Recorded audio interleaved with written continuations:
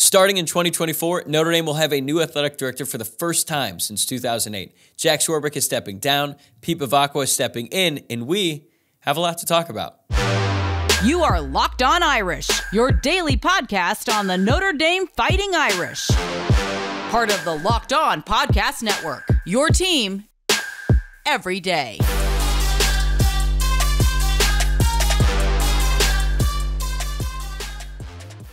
What's going on, and welcome to Locked On Irish. It is Friday, June 9th, so happy Friday, everybody, and thank you for making this your first listen of the day. As always, you can watch the show on YouTube, or if you're on the go, you can tune in from wherever you get your podcasts. Whether you're watching or listening, it doesn't really matter to me. I'm just grateful you joined me here today, and all I ask is that you please subscribe to the show if you have not already. I'm Tyler Wojciak, and I'm the host. I graduated from Notre Dame in 2018 and have been covering college football as a producer ever since, first for ESPN and most recently at the Fox Sports headquarters in Los Angeles. I've also been podcasting about the football team since 2020, and my old co-host Luke Smith is going to join me here in just a few moments. Normally, Friday episodes are for mailbags or flashback Fridays, but this one is going to be a little bit different because we got some big news on Thursday morning that Notre Dame Athletic Director Jack Swarbrick will be stepping down in the first quarter of 2024, and he'll be replaced by current NBC Sports Chairman Pete Bevacqua. This is a huge deal, not just for Notre Dame, but for collegiate athletics as a whole, because Jack Swarbrick has been one of the major power players in the entire industry for some time now. There's so many different layers to this, and I'll continue to talk more about this story on the podcast over the coming weeks and months. But without further ado, let's bring on Luke Smith to react to the news and discuss what this means for the Irish going forward. All right, Luke, we had heard the rumors, especially over the past couple of months, but now it's official. Jack Swarbrick will be stepping down as Notre Dame's athletic director in the early part of 2024, and he'll be replaced by NBC Sports Chairman Pete Bevacqua. What was your reaction when you heard the news? Wasn't that surprised. To be fair, I kind of had an inkling that this was coming, just given some things I had heard earlier in the day from somebody that may or may not be close to his successor. So that was kind of an inside baseball sort of thing. But, you know, when you consider all the factors and how long Jack Swarbrick has been at Notre Dame, I don't think that it's that shocking that he's stepping down after, you know, almost 20 years at the helm, I think 16 years. And similarly, his successor, I think, fits kind of the mold of your standard Notre Dame athletic director in that he's an alum. Maybe where he doesn't is that he actually has past experience in sports administration. So that's, I think, a really notable thing and significant thing. But, yeah, I wasn't that surprised. In other words, I was tipped off. Well, not only that, but it has been a long time for Swarbrick. And if you look at the pictures of him, not going to say that he's aged terribly, but he's certainly aged over the past 16 years. And I don't blame him, man. This job is a very, very difficult job. There's a lot of pressure, not just from fans like you and I, but also from people with a lot of power, a lot of influence, and a lot of money in their bank account. So having to deal with that on a day-to-day basis was a grind, I'm sure. But 16 years at the helm, I feel like the timing is right, even though it might be a little bit earlier than when his contract is set to run out, which is at the end of the next academic calendar. So at the end of the spring semester in 2024, that's when his contract was set to run out. So it makes sense that Notre Dame is giving him about almost a year's worth of runway before whatever he does next. Right, and we can talk about what that might be. But, yeah, that is funny that you bring up just looking at pictures because I actually saw him a couple weeks ago. He was going to pick up pizza at a pizza place I was at in Chicago, and it was a Friday night. And he had jeans on. Give it a shout out, dude. Give it a shout out. Yeah, we were sitting on the patio at Rinaldi's, and this guy walks up, and I was like, "Is that Jack Swarbrick?" And it was, and he looked spent. Granted, it was at the end of a long work week, but yeah, he looked like he was ready to retire. And to some, maybe not retire, but this job had eaten him up a little bit, and it was on his face clearly that day. Yeah, and he also, at this point in his tenure, he's got all the major sports programs in a pretty good spot right now. Like, he just hired Micah Shrewsbury to lead men's basketball. Neil Ivey in women's basketball is doing a great job. And then, of course, football with Marcus Freeman, a young coach, energetic, seems to love the university, seems to check all the boxes. So he's leaving it in a good place. So the timing of it makes sense. But what other factors do you think went into this decision? Maybe not just for Swarbrick, the university, hell, even his replacement. Why do you think it's happening now here as we sit here today on June 8th? Well, as you just said, he also just won a national title too in lacrosse. So, I mean, I guess what better time than any to go out than after winning a national title?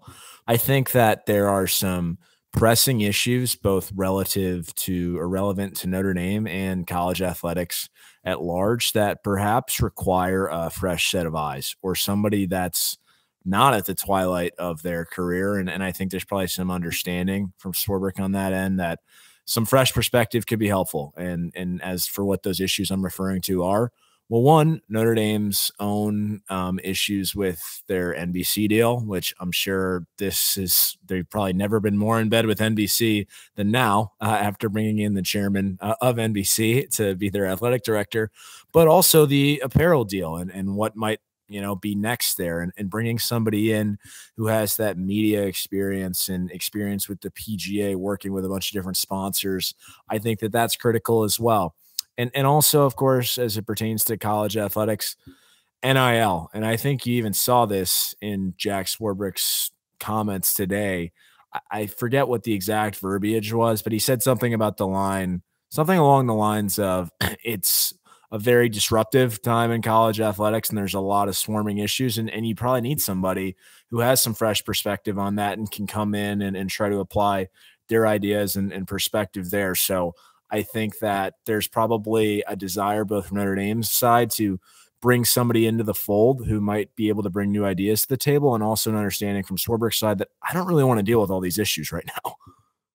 Yeah, I actually think the first time I heard about Swarbrick considering retiring or stepping down, whatever you want to call it, was actually or maybe it was during COVID, like in the peak of the pandemic in 2020. And I think that was a big time where he was sort of on his way out, maybe mentally. And then COVID happens. He's got to deal with all that, getting Notre Dame to play a football season that year. And then with that came the evolution of the transfer portal and sort of guiding Notre Dame through all of that. So I actually think he's been thinking about doing this for years. And now he feels that this is about as calm as it's going to get at Notre Dame right now before all the stuff that you just mentioned. He really has to make some tough decisions. So I think right now in June of 2023, this is probably a good time for him to be like, I'm going to step down. Totally. And let's also be honest here. The Marcus Freeman thing, right? I mean, who knows? I think we're all optimistic that this is going to improve in year 2 and beyond. But what if it doesn't? You probably don't want to be there to be the guy to pull the plug on that either. So, like, I'm sure that that's not the guiding force, but that has to be a factor too, just because of the uncertainty surrounding that. Right. The fact that he's leaving all 3 programs with a pretty strong face right now is important. But I know that some Notre Dame fans don't have the same level of respect and admiration for Swarbrick as I do. And I wonder if he had not made this decision just a few months after the whole Andy Ludwig offensive coordinator search debacle, how different today would be and how the fan reaction to him stepping down would be. But for the most part, I thought he was excellent as an athletic director. Sure, he did make some mistakes along the way, and there were times where I was critical of him. But I think overall, he was really good for Notre Dame and the university, and really was just a major player in college athletics. So how will you look back on his tenure? Pretty fondly, I would say. There's a ton of success achieved underneath him. You look at football specifically, hired Brian Kelly, and who really got Notre Dame back on the right track after kind of 20 years almost of just wandering in the desert of mediocrity. Under Kelly, you go to 2 college football playoffs and played for a national title and another year. I think that's pretty significant. I know that you want to win a national title, but they came about as close to that as you possibly can without actually doing it. A bunch of other national titles in other sports. You got women's basketball, lacrosse, women's soccer, the dynasty that's the fencing team. Yeah. And then you got a couple of Frozen Fours and national title appearances for hockey. He hired Link Jarrett, who got Notre Dame to the College World Series in baseball. I think that was a pretty good hire. A lot of really strong hires, I would say. And I think we really like what Micah Shrewsbury and Neil Ivey have in place for the basketball programs. And outside of that, I mean, he's often been credited as the brainchild behind Campus Crossroads, which really just transformed that entire campus. It did.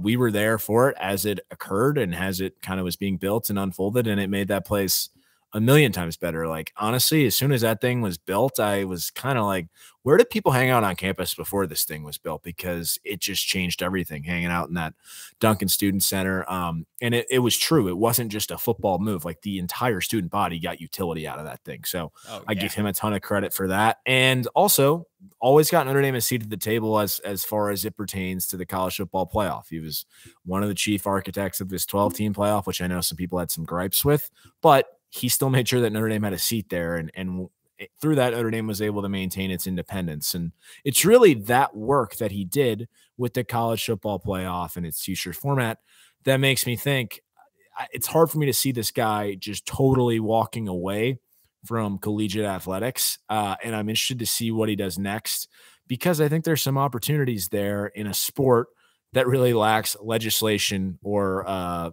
governing body whatsoever. Yeah, without a doubt. And I want to get to that, but I also want to list off a couple of his notable accomplishments while we're on the topic. You mentioned the Brian Kelly thing. Brian Kelly, I think, for as much as Notre Dame fans might dislike the way that he left, you can't argue with the fact that he really put some life into the football program that it desperately needed. And Swarbrick's predecessor, Kevin White, gave Charlie Weis a 10-year contract for a good loss against USC. And so it's easy to look back in hindsight and be like, oh, wow, Notre Dame hired the Irish Catholic guy from Boston. Of course they did. That was such an easy hire. If it was such an easy hire, they probably would have made some better ones prior to him, but they didn't. So that was good. And also the decision to retain him after 2016, I think it would have been easy for him to look elsewhere, which would have been a bad move. And we saw the 5-year run that Notre Dame went on after that horrible 2016 season. So I think that was a smart move. He also had that great line when he walked into his press conference and he said he was late because he was reading The Observer after some old alums called for him to be fired. I thought that was a highlight of his career. Even if it wasn't a good time, I thought that was a good joke.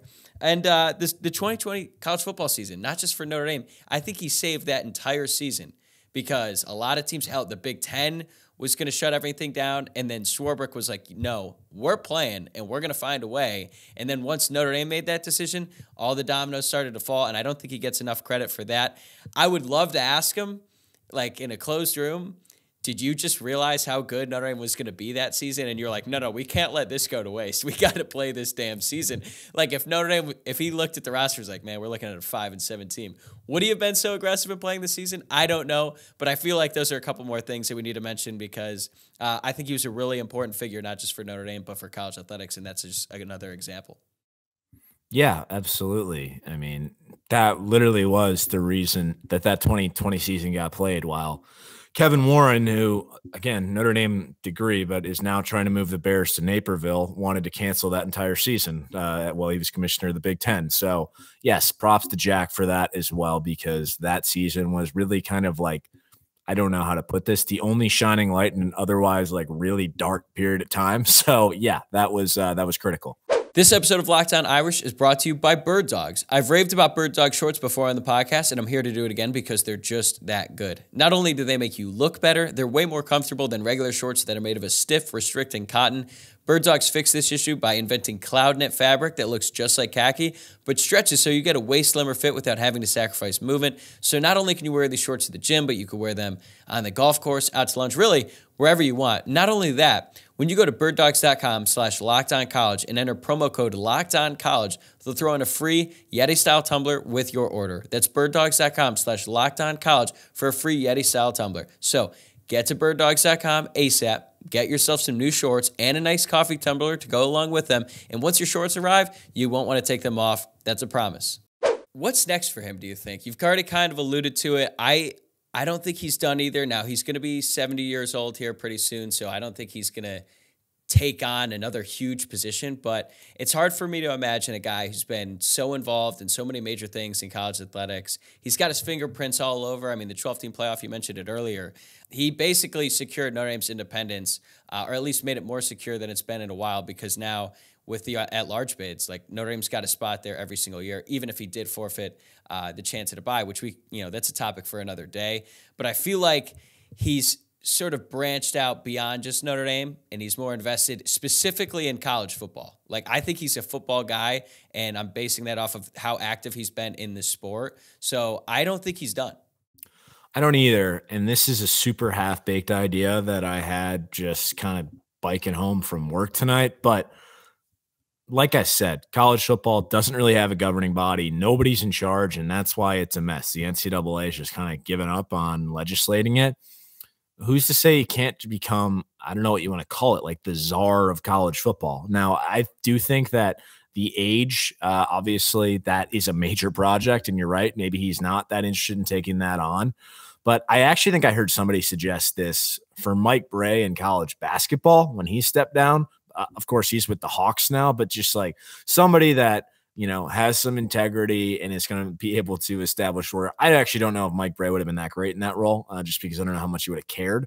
But given Jack's, legal background and administrative sports administration background, this could be a fit. Now, would anybody actually ever agree to have in this position?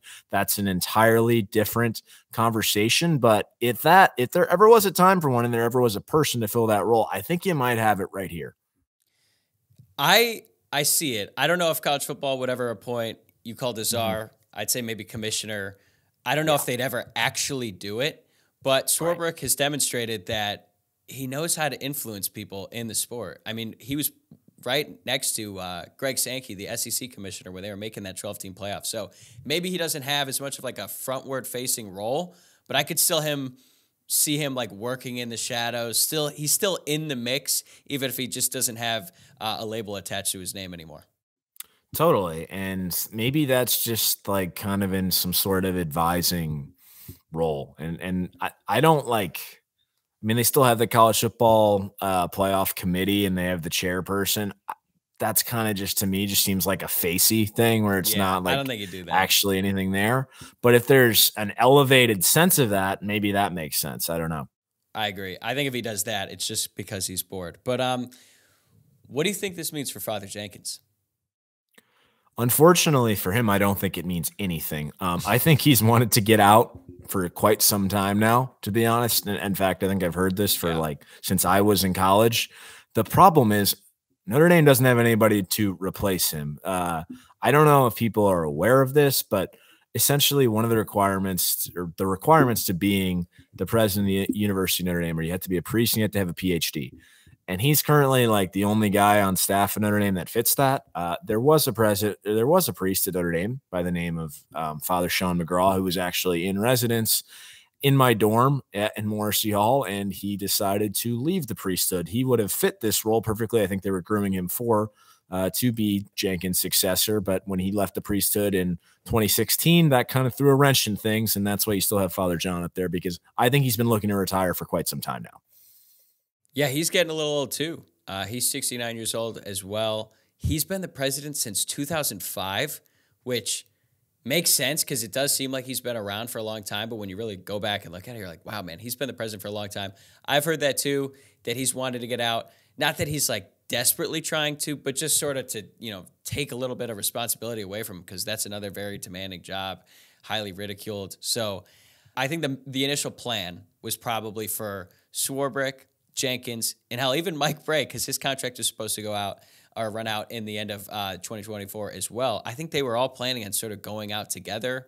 Swarbrick's gone. I've got to imagine that Jenkins is trying to get out, but I'm with you. I don't know who would be a potential successor to him, but I would hope that if he's been trying to leave for 5 or 6 years, one name has popped up that's a worthy candidate. You would think, but yeah, I don't know. Just like they're an interesting bunch of people at Notre Dame that make these decisions. So I haven't heard anything, but yeah, I would think that the end is near. And I would think that he would want that to be the case. Yeah, I agree.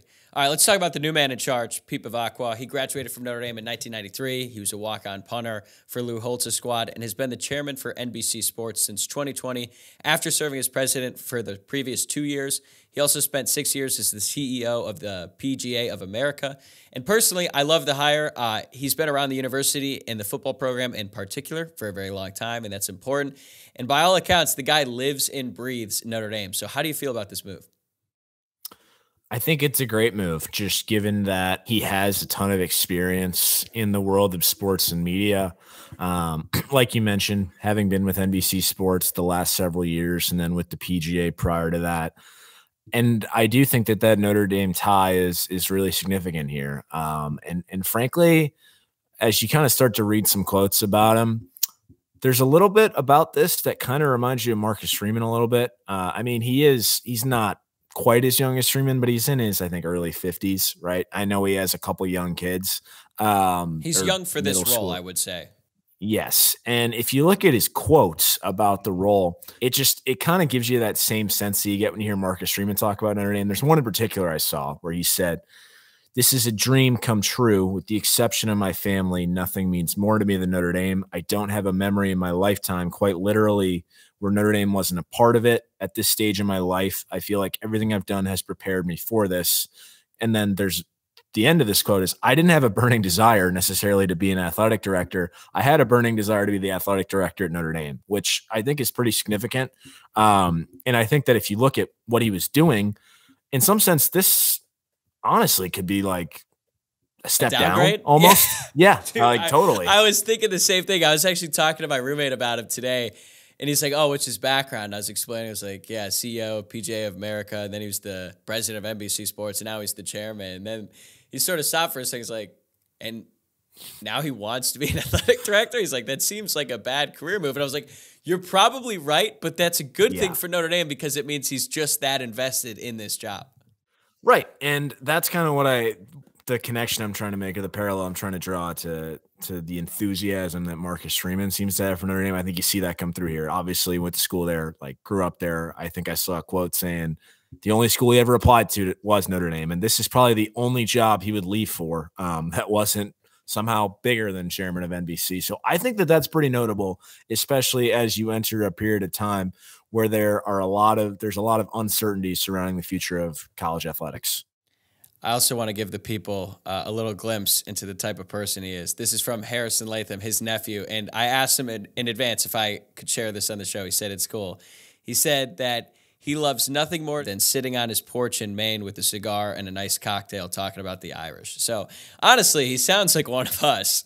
So that's good to see. Now he's the athletic director. He's going to be calling the shots. But now, let's say hypothetically, okay, Bevacqua were to reach out to us and ask for our advice about the first things he should do as the athletic director at Notre Dame. Maybe he's been a fan since the Suns days, and he's like, these dudes just get it. He wouldn't be wrong, by the way. We actually were both candidates for the position, and we turned it down. But what would you tell him? Well, outside of parking, which is probably outside of his purview, It's honest answer here. Stadiums. The honest answer here is finding a way to make it more difficult for opposing fans to get into Notre Dame Stadium. Like, think about that Cincinnati debacle, the Georgia debacle. They did a pretty good job last year when they played Clemson. Granted, the weather wasn't that Ohio nice. State debacle. Well, and that's actually interesting that you say that, because I think it was Pete Sampson who, I don't remember how long ago this was, might have been a couple weeks, couple months ago. He teased to some effect, it might have been in his mailbag. Somebody asked about this, and he said he was working on a story about how the athletic department was working on this to make it more difficult and make sure there wasn't a takeover. So if that's still a story out there, Pete, please write it. I'm interested to see what you may have found and what they're working on. But I'm serious. I do think that should be a priority as it pertains to football specifically. Now, as it pertains to the athletic department at large, you have to find ways to continue to enhance these NIL programs and opportunities that Notre Dame athletes have. I think that given his background, there's a lot of opportunity there, and I'm really excited to see how that may take off. But those are kind of the two first things that come to mind just off the top of my head. I agree. The connection to NBC, I think there's a plethora of opportunities there, especially for any athletes who want to get in the media space. For example, Kyle Hamilton's podcast that was with the Volume, they made a bunch of money off that, and it was good. And like, I think if you utilize the resources that NBC has, there's plenty of opportunities there. I've got a couple. I got some notes here. Okay. Number one, start selling beer at football games. Yep. Good idea. I think that should be at the top. This one might be a little bit more aggressive. Find out who on the board or who is impeding progress on the Goog. find out their names, get a list, and then hire a personal investigator and blackmail them so we can get the goog up. Okay. Enhance the goog a little bit. Ditch Under Armour for Nike. Get Michigan back on the football schedule. And I realize all of this has to do with football, but then I second your NIL take. Those are just a few things at the top of my list. Maybe he doesn't have to go to the personal investigator route. Maybe he could just say, I think get this done. Should update the goog, and they get it done. Yeah. But I do think, in all seriousness, that the goog update and just figuring out the NIL thing and just staying ahead, or at least for as much as Notre Dame can, because they're always going to be a little bit behind. We get that, but can we not fall too far behind? Because I think that's what happened.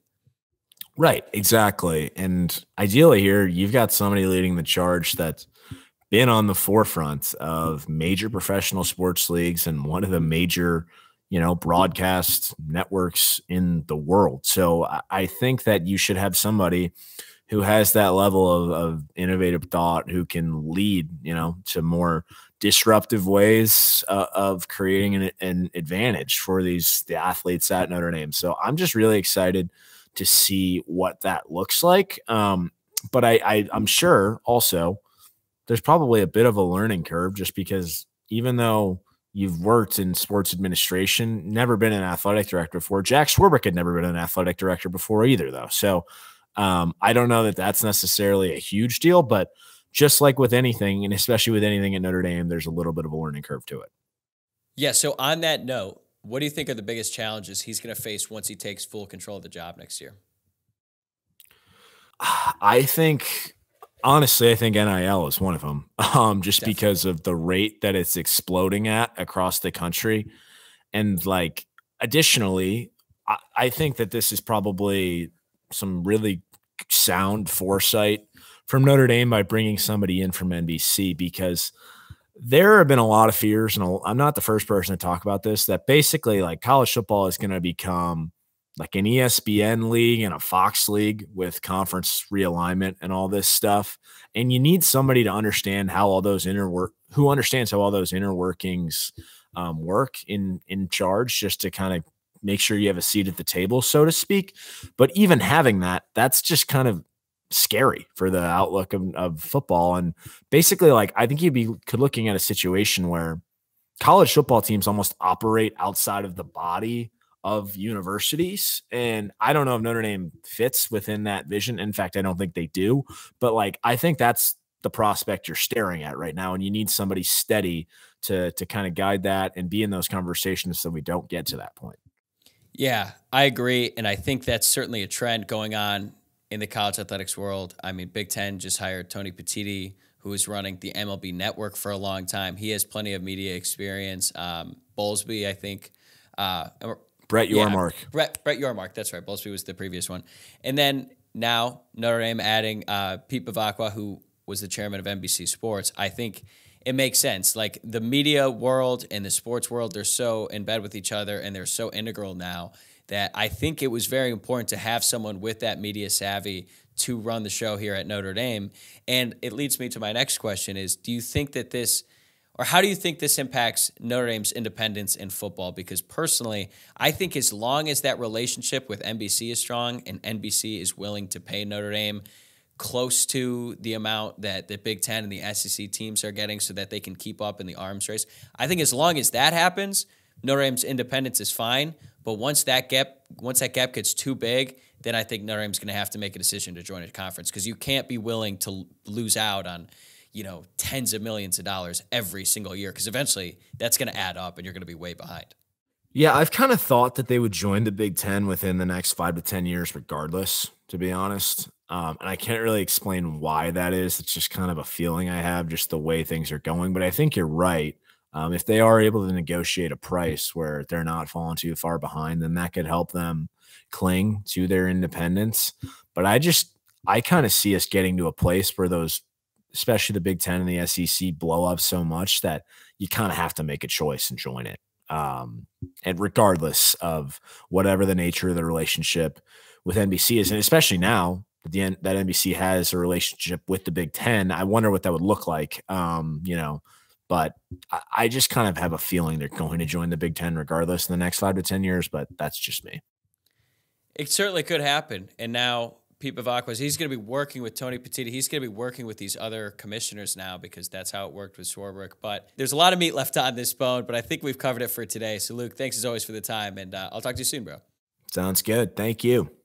All right, that's a wrap for this episode of Locked On Irish. Thanks again to Luke, and thanks to you for making this your first listen of the day. On the way out, remember to subscribe to the show from wherever it is that you're tuning in from, and give us a follow on Twitter at Locked On Irish, on Instagram at Locked On Irish Pod, and my personal Twitter account at Tyler Wojciak. That's at Tyler, Wojciak.